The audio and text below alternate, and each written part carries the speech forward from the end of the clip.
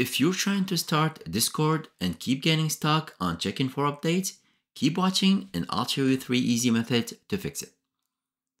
From the taskbar, type ncpa.cpl in the search bar. Click on it from the result to open the network connections. Now find your active network adapter. If you're on a Wi-Fi, right-click on the Wi-Fi. If you're wired in, right-click on the Ethernet. Choose Properties. In the list, select Internet Protocol version 4 and click Properties. Now check use the following DNS server addresses. For the preferred DNS server, type 8.8.8.8.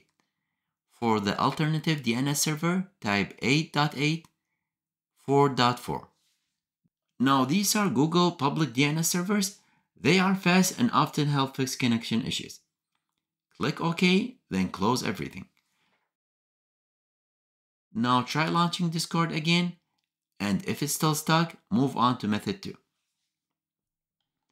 Right-click on the Discord icon on your desktop, click Properties, go to your Compatibility tab, check Run this program in Compatibility Mode 4, then choose either Windows 8 or Windows 7 from the drop-down.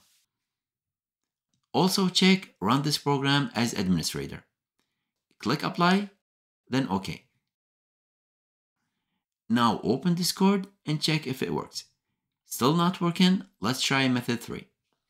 From the taskbar, type cmd, right-click on the command prompt and select Run as administrator.